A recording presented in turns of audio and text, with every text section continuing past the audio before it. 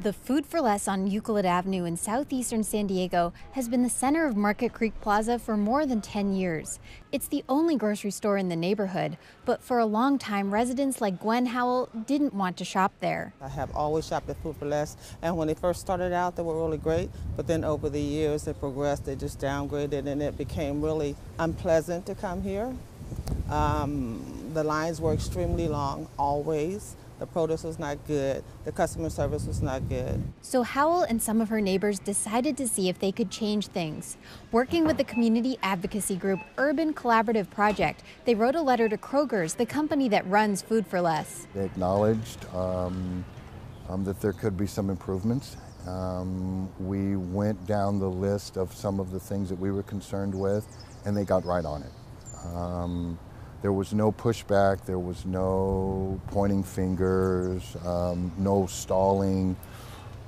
It just went extremely smooth. 6 months later, and Howell says the store has completely changed. The produce is a whole lot better. The store is a whole lot cleaner. The customer service is astronomical, and the lines are no longer down the aisle. So I'm happy. I'm very happy. Without Food for Less, Howell's neighborhood would be a so-called food desert.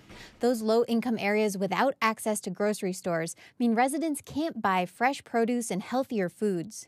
Just east of Market Creek Plaza is one of the few pockets in San Diego labeled a food desert by the U.S. Department of Agriculture. Research has found that food deserts emerge because grocery chains don't want to put stores in poorer neighborhoods where they think profits will suffer. Kendra Doyle, a spokeswoman for Food for Less, says the Market Creek store brings in a profit just under the average for the 148 other Food for Less stores in the country. But she says her company is invested in it. You see across all of Food for Less throughout California that we have continued to invest within our stores to make them better, and this is another great example. And so we want to make sure that we are able to continue to bring what it is the community needs, and in the areas that maybe don't have another choice. Howell, Pollard, and other community members met with Doyle and Food for Less's district manager in April. They left that meeting with a promise that many things would change in the store. Produce would be fresh and well-stocked, and floors and shopping carts would be clean. Employees also wouldn't hang out in front of the store and would provide better customer service.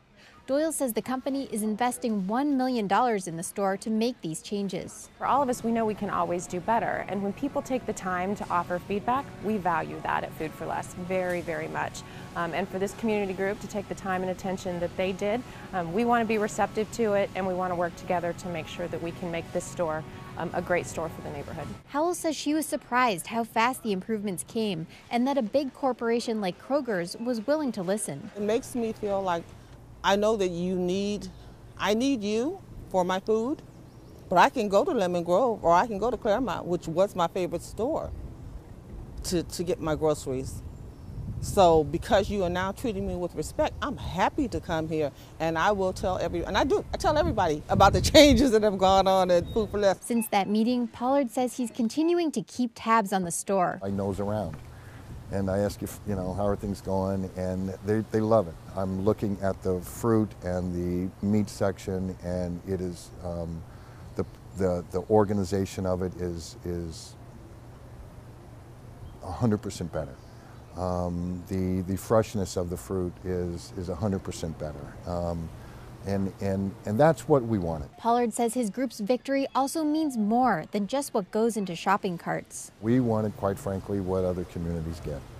And we were able to get that in a very painless sort of way. Claire Tregesser, KPBS News.